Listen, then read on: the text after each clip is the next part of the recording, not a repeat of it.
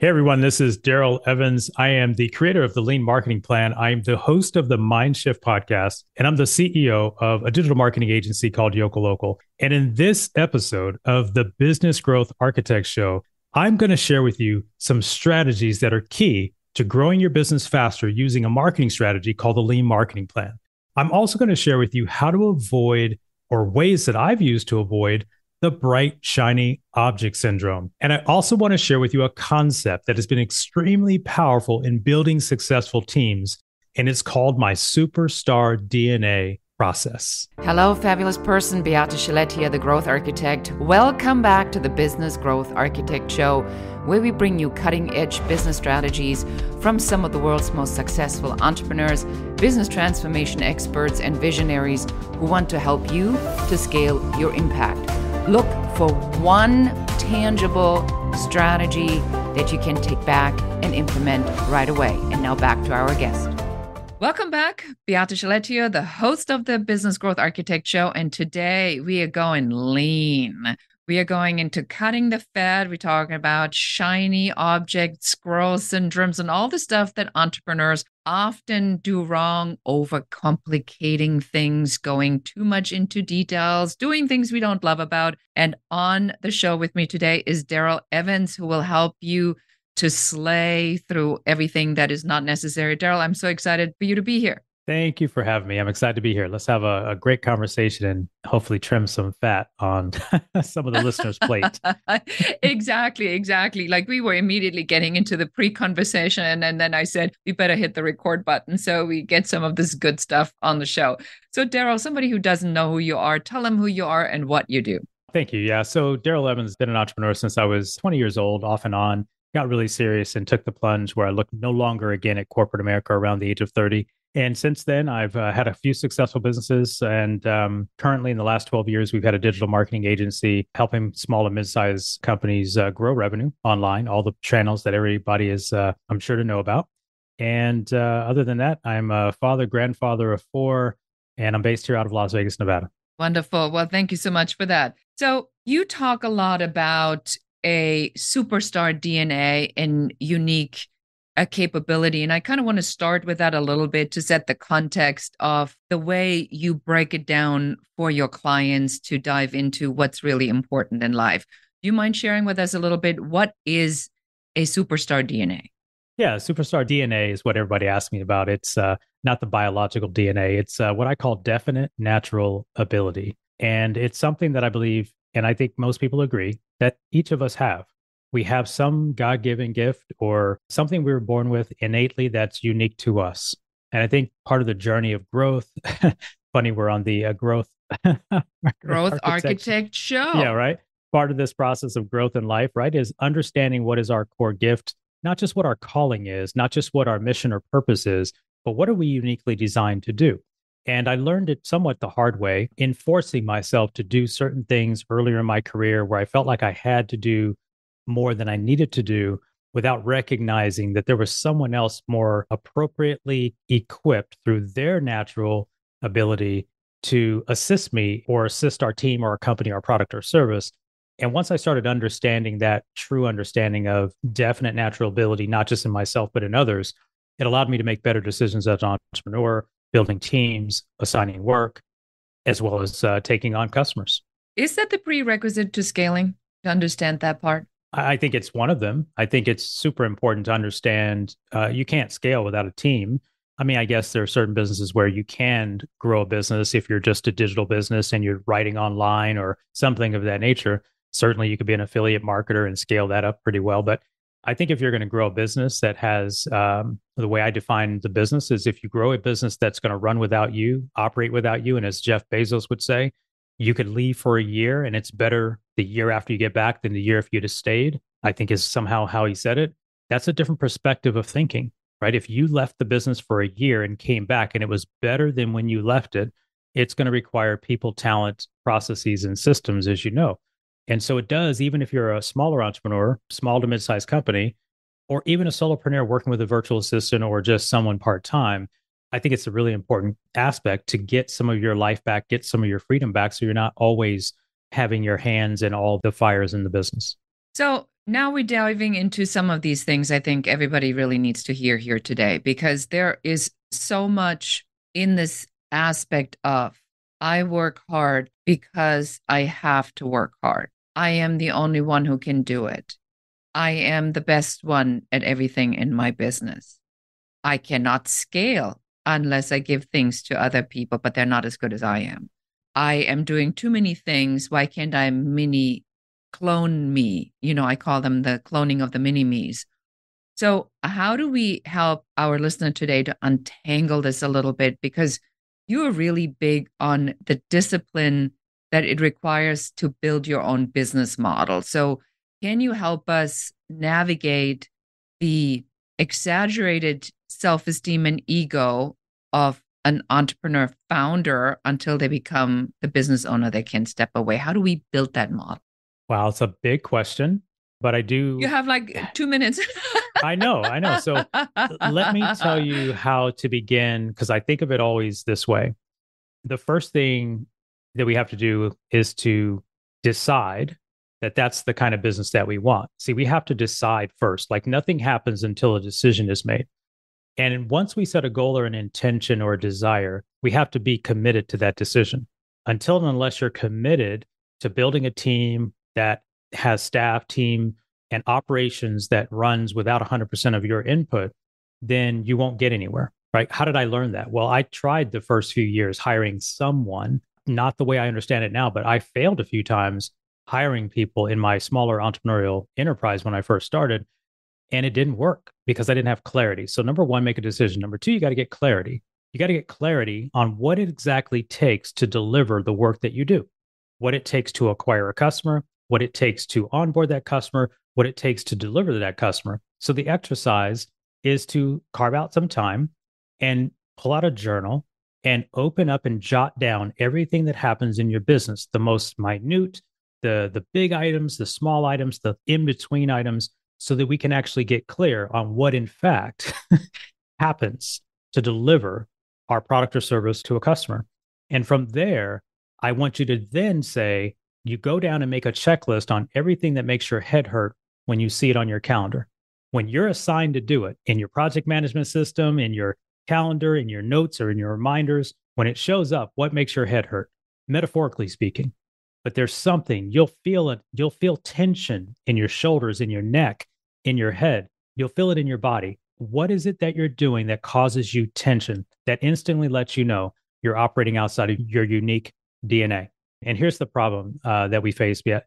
We always believe we can figure it out, right? The very trait that makes us strong leaders and entrepreneurs is in the absence of knowledge, we'll go figure it out. And of course, today we have the world's internet of Google and of course all the new chat AIs and all the things that are happening.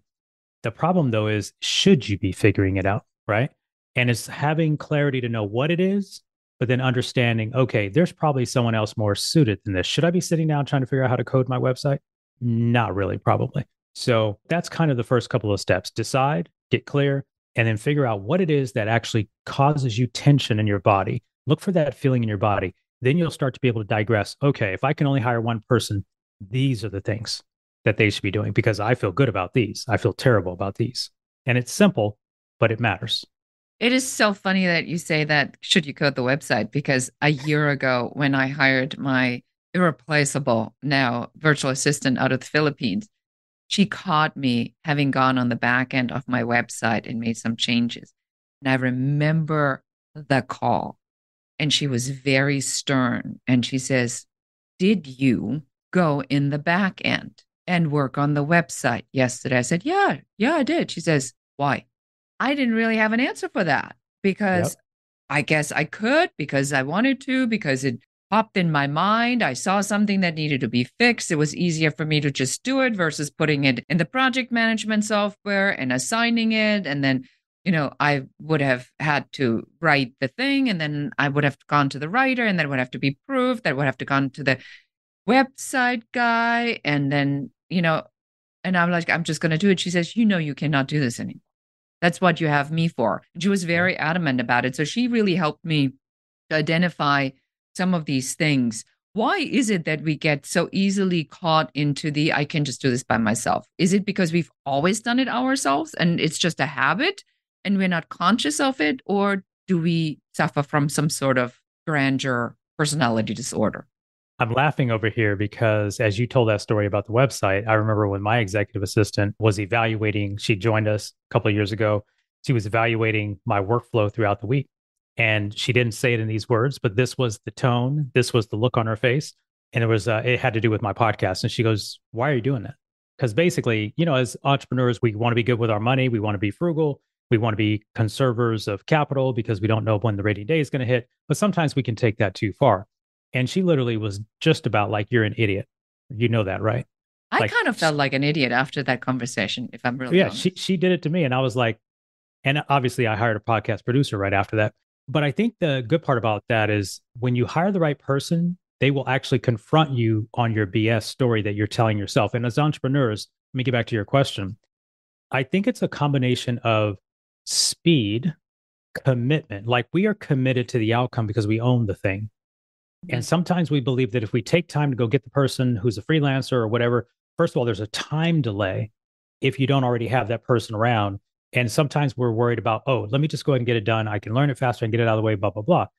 So there's a little bit of speed. I know that in my world, sometimes I'm like, let me just get it done. It actually happened 2 hours ago this day. Customer had a problem with their Google Tag Manager on our one of our ad campaigns, sent in a ticket. I knew our developer was tied up for a little while. My mind knew how to solve it, and I just about did it. And then I said, you know what? He doesn't learn if I do it. So I shot him a Loom video. And yet I'm telling you, I had it in front of me and I could have finished it. And And your instead, I finger sent him your a Loom. finger was hovering over the enter button. And I Yeah. stopped and shot him a Loom video because he doesn't learn Yeah. how to resolve this if I do it for him. And so that's the discipline of this idea. And that is there going to be any damage to the customer if I let it happen tomorrow by putting it in the project system, shooting him the Loom video and letting him fix the problem? That's the part of it. So I have to, as hard as it is, and right now, yeah, transition of our agency, I bought partner out and we've been transitioning a lot of new team members. I'm having to go through a lot of this, allowing 6 new people on my team to develop that DNA in our process, whereas I want it to happen now. And so there's a lot of patience that's required. You do have to let them make mistakes. You have to guide them. You have to coach them, but you got to give them room. Otherwise, you're right back in the overwhelm of it all. And so there's a series of months or longer where you just have to let this play itself out, but stay committed to the end result. I love that. There's a discipline and in the transition. I mean, what happens is that the agility of the business itself, right, starts to slow down a little bit because when you're the only person who does it, whatever you focus on gets done immediately. So you train your customer to expect that from you, and that causes your burnout because then if you pick up the phone, like you famously had said, people were just leaving you messages when you were in the real estate business at 3 o'clock in the morning because they knew that they wanted the message to be there first thing in the morning. And you hated that because it created an expectation that was not the way you wanted to run the business. So is discipline the only thing we have to have as a mindset piece, or are there other elements? And is it like, do we have to have trust in the people? Do we have trust in our own Yeah. decisions? What else goes Yeah. into that? You nailed it, right? I mean, in order for us to build a team, small or large, doesn't matter what size organization, there's a lot of talk about systems and processes. But I just believe that if it starts with that, here's the list of things that have to happen every day, every week to deliver to our clients, to acquire a customer, to service them at a high level, then let's get clear on what it is that happens in the business. Like, what is your how we do it here model? Meaning, how does that work today with you doing it if you're a solopreneur? And then in that case, great. Now I'm going to start to bring someone in or other people in. The other thing that's necessary besides the discipline to get clear and then decide is to have trust in and have a process for hiring talent and building the right attraction mechanism, right? I think that the job of a job description is to attract as well as to repel. And it's a skill that I've built over a lot of years, which is to write a job description, not just on the things we need done, but the type of person we want to do them. So in job descriptions, I've developed a way of in the top paragraph or two before they get into the required skills and the job duties, which is what you typically see, we try to write a couple of lines of what the ideal person would look like who would be in this role. Meaning we'd say something like, the ideal person for this role would be a self-starter, be able to work with, little supervision, be guided by growth and development. I mean, I'm making things up on the fly here, but we're trying to attract as well as repel the wrong applicants. But then I've also realized that no matter how good you do with your job description, no matter how well you are at asking questions in an interview, which my first interview is probably one of my best piece of advice I give people. The first interview is not about the job, the role, the descriptions. It's about culture fit. And there are 5 questions I'm almost always asking in that first interview because the resume got them to the interview. But I want to know first and foremost, do they fit our culture? I can train them on everything else if they're not perfect for the skill. But if they're the wrong fit for the group that we have, then I use that for the first interview. But I also use a backup tool, which is if I ever have multiple candidates that seem like they're the right fit, I use a tool called Colby A Index, and I love it. And I love it for this reason. And it's because the way it was described to me when I first found out about it, which would be 19 years ago now, unlike DISC or some of the other personality assessments, it determines a person's natural mode of operation in a given situation. Example, if I want someone to be a salesperson for me, but they don't have a natural instinct for that, Colby can tell us that. If I need someone who's operationally organizing, operational manager, operations manager, project manager, there are certain things that need to show up on the Colby that tells me they have that natural instinct. There's too many people that want to learn how to do something, but then they realize, oh gosh, this makes my head hurt. So they just want to take a job because they need one. So I've learned over the years to combine a series of interviews. And if I'm really not sure, I use the Colby Index to see if their natural DNA fits what I know the role to need. We use Myers-Briggs, and I'm certified in Myers-Briggs. Nice. There's nothing that happens without even my clients. I got to know who my people are, and right. Not just from the perspective of who they are, but also from how I need to show up for them so that I can give them the information in the way that they are able to understand that. So I want to move over to the lean marketing plan, which we'll talk about right after this message. Thank you so much for listening to the show. This is Beate, the growth architect. I'm so excited that you're here. Thank you so much for your time. Have you ever wondered why your business is not growing as quickly as you would like it to be? Well, you may have a business growth blocker. And if you'd like to find out what that business growth blocker is, go and take our brand new quiz at growthblockerquiz.com. And in only a few minutes, you're not just going to find out what that blocker is, but also what to do about it. Again, go to growthblockerquiz.com. And now back to the show. And welcome back. Beate Chalette here with Darrell Evans, talking about all things about being disciplined and building your business and kind of cutting the fat and getting very clear on how you want to set up your business model. So, Darrell, you have something that is the lean marketing plan, which is, if I'm really honest with you, because I have a thing that's called denichicizing. So I work with a lot of people that have like lots of ideas, and I help them in my signature growth system and my strategies to put it all under one umbrella. Lean marketing plan is the exact opposite of that. So shall we dive into that? I'd love to. Sure. So the lean marketing plan, if you can think about it, lean, if you think about the idea of lean, it means skinny, thin, without fat, leaner than others, right? I came up with the concept from a standpoint of having started a number of businesses with less than adequate capital resources, right? So a lot of businesses, and by the way, this doesn't just work if you're starting a business from the trunk of your car like I was when I was in college, or even after a financial situation happened and I was kind of financially devastated and I was living on my grandmother's couch. I'm not talking about just that thought process, but a lean marketing plan has back to the conversation of focus. It has an ability to get us focused on one type of customer that we can sell our product or service to, not the 3 or 4 or 5 different buyer personas in the world. In my world, we'll ask, who's your ideal customer? And it starts with everyone who fill in the blank. Wrong answer. No. Who's the one customer we can sell to today?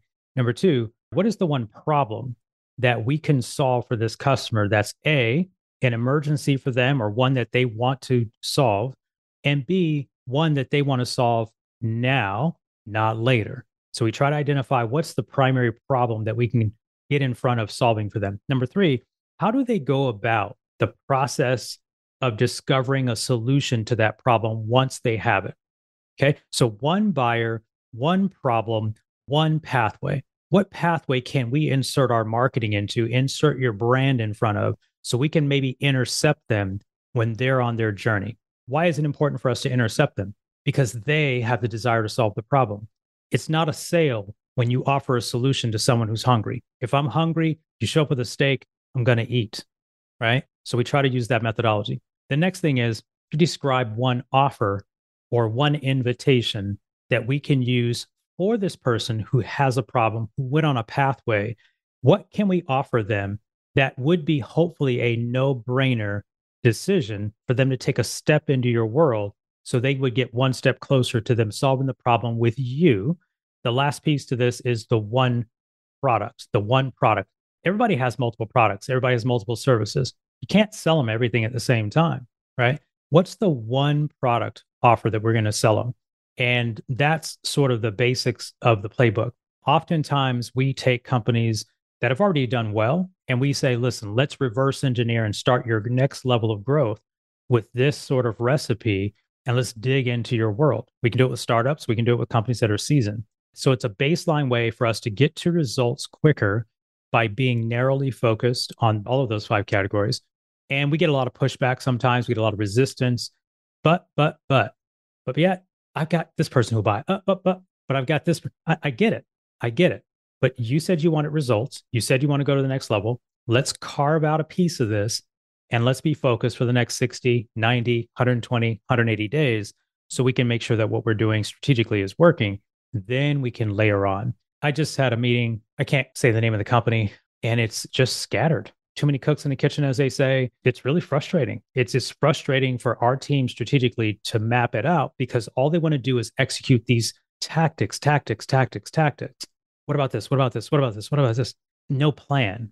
I'm a little bit more of a planner. I went to school to be an engineer. I ended up changing to get a degree in finance. So my mind kind of works procedurally, process driven. I like hypothesis, strategy, plan of action, execution, repeat, right? And so But even you don't like just tactics. You need to have a little bit more meat on the bone. Of course, because tactics before, the book, The Art of War, tactics before strategy is the noise before defeat, right? And so the problem with the world today digitally is there's so many, everybody can execute the tactics for free. Everybody can open a Facebook account, a Google account, open up a blog, start blogging, send an email account. All this stuff is free. It's all wonderful. It's all beautiful. It's all great, except there's no strategy. There's 4 reasons people hire our agency. Out of the 4, the number 1 reason is they lack a clear strategy. Number 2 is they lack the skills. Number 3, they lack the time to execute it, even if they have the skill, which is why most companies hire our agency. And number 4 is because they can't figure out how to get the ROI equation to map out. Those are the 4 ideal problems they want to solve. Yeah, they say it's on Facebook ads, Google ads, email. Those are the tactics. But the 4 problems, strategy, time, skill, and they can't figure out the profit equation. So once we figure out that, that's what the lean marketing plan addresses so that we can get number 1 to the profit. But number 2, we can figure out the right strategy and help them collapse time and skill. So it's just something I've developed now 20 years. This was before the internet actually kind of took off. I used to do this in my offline work, and it just mapped perfectly to what we think of now as the buyer's journey online. Yeah, I mean, I think it works actually really well, even in my system with, the denichicizing, because in a good signature growth system, you have individual pieces, and each one of these individual pieces should be very clearly defined. So what you're talking about is the definition of what it is, that thing, what that thing is, and then, eventually how that thing connects to the other things. Shall you decide to do more things? That is the cohesiveness that a business needs to have to be believable to the outside. So we cannot say, I sell to women in their 20s, men in their 60s, families with 2 small children, even though technically everybody could always buy something. There's exceptions. but there's a very specific language that you want to hone in that talks specifically to the one person you want to attract. Because correct me if I'm wrong, but you also have experience, and that's how I want to close the show with you. You also have experience with the burnout and the business owning you. So unless you do that, what danger am I going to run into? You nailed it. I've been burnt out more times than I would like to imagine. I don't think that any entrepreneur is immune to it, even those that build businesses that run without them. Because, by the way, full disclaimer, I've gone through a season of burnout the last 6 months. I've had to retool, restructure my company after a company ownership transition and some turnover. And you run the risk of burning out anytime you go through change. I mean, look, we have economic issues, we've had pandemic, we've had inflation, we've had supply chain. There's been enough these last several years to burn a lot of entrepreneurs out. That being said, you want to avoid burnout, or should I say, to reduce the risk of it. It really comes with intention. What do I mean by that? Intention on how you run your day, intention on when you take meetings, intention on when you don't take meetings, intention on when you give yourself time for self care, intention on when you spend time with your family. On my calendar, if someone opened my calendar, they would look at it and say, my goodness, you're super busy. But what they won't see, or if they look closer, they'll see that my workout time is scheduled, my meditation and personal time in the morning is scheduled, my dinner time with my family is scheduled. I'm on a charity that happens tonight. That's on my schedule. I do have client meetings and team meetings and hiring and scheduling and all the things. But I use the schedule to tell me what to do and what not to do. And it also means it tells me when to take a break. Just before this call, just before I was going to get on with you and have this great conversation, it told me to take time for lunch. How often do entrepreneurs say, I've been running all day, haven't eaten lunch? Well, schedule it and then honor the daggum schedule, right? So this is what I do in my business sometimes. It's like, look, just honor the schedule. If I look at your schedule and you tell me you're overwhelmed and I don't see all your stuff scheduled, I know where the problem is. It's the fact the schedule's running you, you're not running it. And the minute we start the day, if we start running other people's agenda before our own, we end up in burnout. When I burn out, it's because I'm overzealous about time deadlines and I run myself through it for a while. I rarely have situations today burn me out. Because of my desire to achieve, my desire to operate at a high level of speed and performance, sometimes I can take myself too far. But I rarely have, like I told you in our call a few months ago when we first got introduced, I don't have what I had 10 years ago, 12 years ago, where people are calling me all hours of the day. I am just an overachiever sometimes, and I have to sometimes pump my own brakes. Yeah, I second that. I think the further along we go in our professional development and career, the more we recognize that the mindset and the inner aspects are so connected to the outcomes that we achieve. And when we are younger, we believe that it's the hustle that achieves the outcome. And so to bring that into balance at some point is really a lifelong ministry, if you so want to, for everyone, right, Darrell? 100%. I'm 52 this year, and I have continued to evolve. And here's the thing, when you achieve, it's funny how you don't want to stop achieving. You may get it done right here, and then all of a sudden something else catches your attention, and all of a sudden you're starting something else new. But I think it is a lifelong pursuit. I think it is a constant state of awareness. And I think self-awareness is a key to being a successful entrepreneur long term, because you have to be able to be mindful of not only priorities, but when things are getting a little bit out of whack. I know when things are out of whack, and I know how to take a break. You know, in the pandemic, I started working from home. We had an office with our agency for 10 of the 12 years we've been around. Pandemic, obviously, we shut it down. We decided not to go back. Now I have a 100% virtual staff, which there's only one of them in the same city that I even live in anymore. That's been a new development of managing a 100% virtual team. We always had some virtual, but now a 100% virtual team, most of which are not even in my neighborhood or in my city. That's taken on a new level of learning. So it is a constant growth period that you have to go through, and a constant ability to be self-aware. And it's real work. It's worth the work, but it has to be intentional work. And you have to be able to work on that in whatever facet that is for you. Maybe it's going to conferences, seminars, getting a coach, or self-study. But it's a little bit of all of that, I think, in the long run. Wonderful. Well, what a great way to end this interview. Darrell, how can we find out more about you and learn what you do and participate being around your sphere? Probably the easiest way is right where you're listening to the Growth Architect Show. You can look for the Mindshift podcast, which is a show that I host, and we are 3.5 years in. It's been a wonderful opportunity to sit down and meet wonderful entrepreneurs like Viet. Hopefully, I can have you on my show. But right where you're listening to the Growth Architect Show, look up the Mindshift podcast with Darrell Evans, and you can connect with me there, and that'll lead you to all the other places online that I hang out. Wonderful. Yes. And thank you so much. It's been really amazing. This went a little longer than I usually go, but I was so into the conversation that I really wanted to extract every piece of lean wisdom out of you. So thank you so much for doing this for us, Darrell. Thank you so much for having me. I'm super grateful that you hold space for this conversation. Thank you. And that's it for us today. Thank you so much for listening and watching to the Business Growth Architect Show. And I'm your host, Beate Gillette. And that's it for us today. Thank you for listening and watching the Business Growth Architect Show. I enjoyed having you here. And for accountability, just take one of the strategies that you have heard, one thing that you can implement in your business immediately. Please leave comments. Don't forget to like and share this show. And if you have any questions about business, please put them in the comments. We are here for you. We're here to support you and help you to grow, build, and scale your own business. For more advice, please check out our website in the show notes below. Thank you again. This is Beate Gillette, the Growth Architect, and goodbye.